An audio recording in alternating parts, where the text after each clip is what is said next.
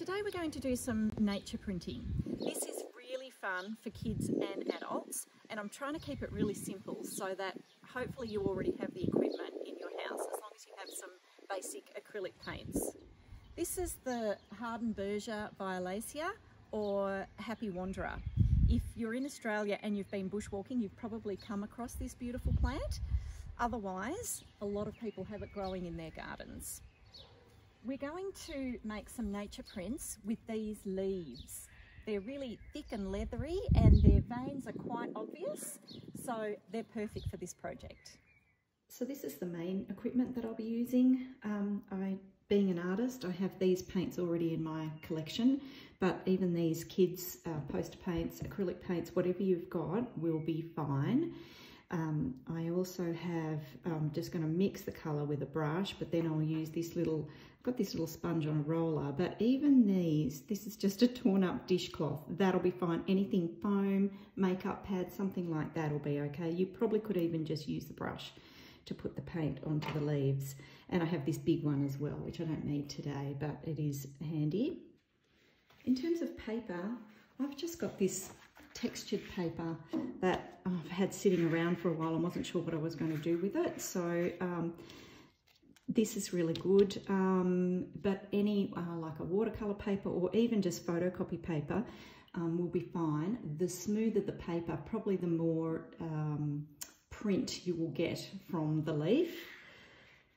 Depending on what you're actually printing, some of the leaves might be flat, but some of them might be sitting up a little bit, so it can help to press them. So I'm just going to pop a few of these leaves into, I'm putting them between pieces of baking paper, and then I'm just going to put a heavy book on top. You can put them into the book. Sometimes I do that, pressing flowers. I actually have some others that are already flat, but this is what I would do. Just try and keep them flat like that. Fold the paper over, really more to protect the book, I suppose, and then just get a nice heavy book.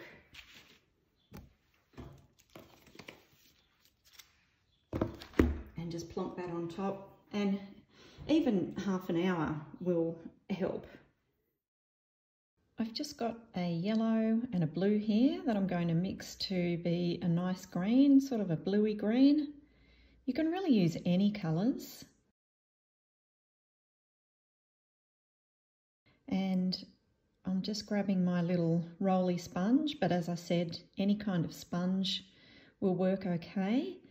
These are actually leaves that I've printed from before, so they're pretty flat, and your fingers are going to get a little bit dirty. Just sort of try and hold on to one section of the leaf while you paint the rest. So I'm painting over the whole leaf, and I've just got to go through and do all of these leaves. Just pay attention to have a look at the front and the back of the leaf. You want to choose the side where the veins are sort of sticking out the most. There are lots of other leaves and flowers that would be good for this project. Just do a bit of experimenting as to how long you sort of leave the paint on there, you know, whether you let it dry a little bit.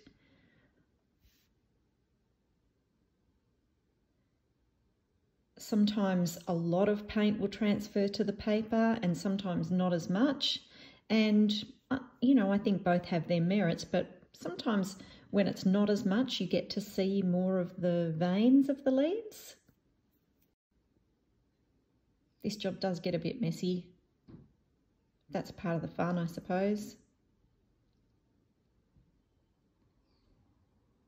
Now, it might have been a good idea to work out a composition beforehand, but I'm just going to plonk them on there and see how I go.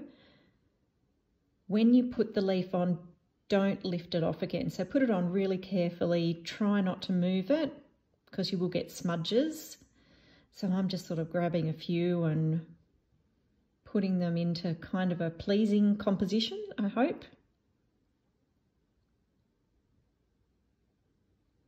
So you're putting the side with the paint on it, you're putting that down on your paper. So this is the paper that's going to be the artwork. Obviously I'm just using some newspaper just to protect the surface.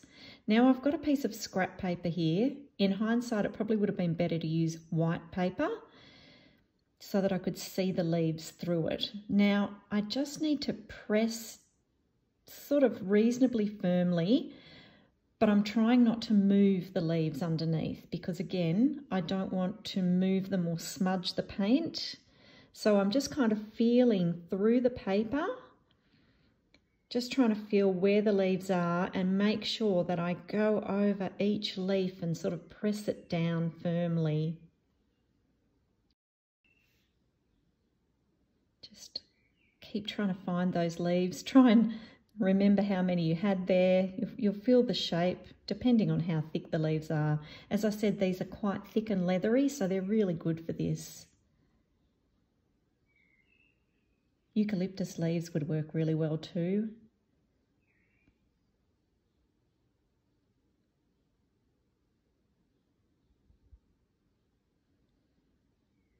Okay, and when I think I've sort of got everything, I'll just sort of push over the whole lot of the paper as well, just trying to make sure that I've got some sort of pressure on all of the leaves.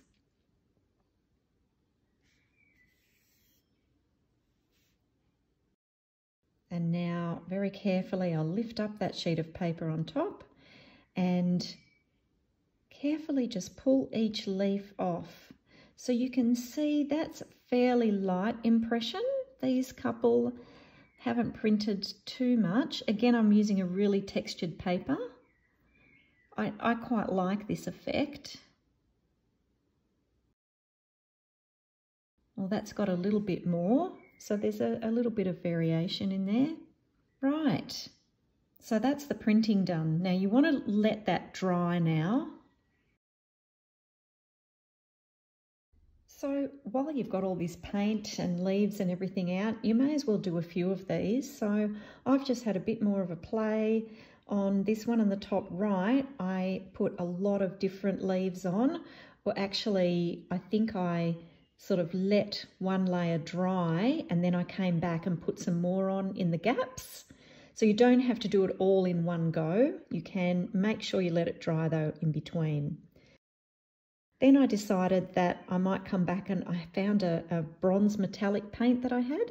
So I decided to give that a go. So again, I let this one dry and then I got some of the leaves that I had already used green paint on and added some of the bronze to it. So when I was playing around earlier, I did use a special ink that's for like lino cuts. And I did need to put it onto a piece of glass with this, I think this is a brayer. So that was a bit of a different technique. And I mean, I think now I could paint watercolour over the top of that, which I probably can't do with the acrylic ones. But the idea of this video was just to make it really easy using things that you have in your home. So I'm just showing you there is a lot more that you could do. So I've got my 3 sheets here, and with this one, I decided I might just get a black marker and trace around the outside of the leaves, just to give them a bit more shape. And you can do anything. You can add, you know, glitter, paints, do whatever you like. But I thought I might just start by, I might make this one into a bit of a little miniature artwork. So I'm just going around the outside. It's good to refer to your actual leaf so you know the shape. These Hardenbergia leaves have got a bit of an elongated heart shape. So it's good to make sure that you get that shape right if you can. So I'm going to go around all of these now, and I might speed this video up for that.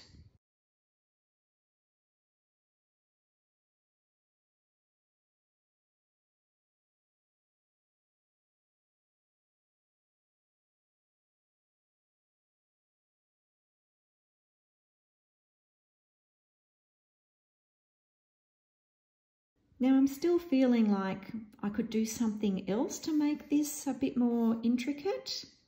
So I'm going to add the little part of the leaf that joins it to the main stem, which is actually called the petiole. So I'll go around and add that to all of the leaves.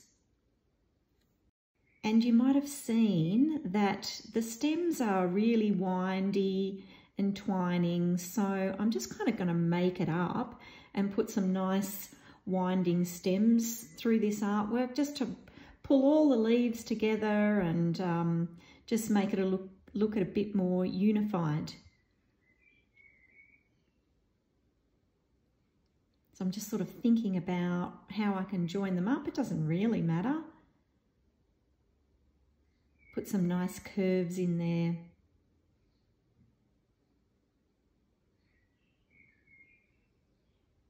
Have the stems going behind the leaves sometimes. It looks a bit interesting.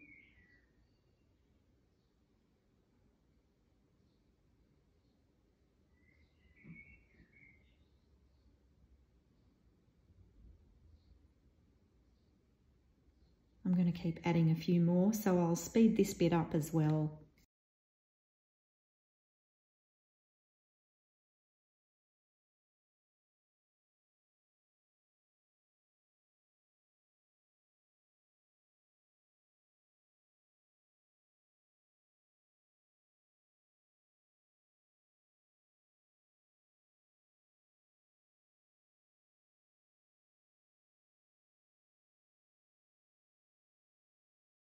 There we go. I think that looks pretty cool. Very happy with that. So with the sheet where I added a lot of leaves, I'm going to cut it up. I'm going to turn the top section into a bookmark. The bottom right I'll use on a greeting card, and then to the left I might make a couple of little gift cards. So this is what I've come up with, that one sheet that had lots of leaves printed on it. So I've used one section to make a card. I just had some cardboard sitting around, so I've made a card with that. Stuck that on with a glue stick. This is my bookmark. I put a little hole in the bottom and threaded some ribbon through. And you could write a message on the back if you wanted to. And then these little gift cards, I've just used some string here, and you don't even have to use string, but you know, they'll be good to attach to gifts. This one I've actually written Merry Christmas on it, so you can just write your own message on the back. So I think this is a really good project because we can do so many different things. We've created a little artwork. These are really useful gifts and we've had fun doing it. So I hope you've had as much fun as I've had doing this. Thanks for joining me. If you do want to learn a bit more about the Hardenbergia violacea and how to sketch it and paint it, go see my video on the sketchbook project painting the Hardenbergia violacea using the link. And happy printing and creating.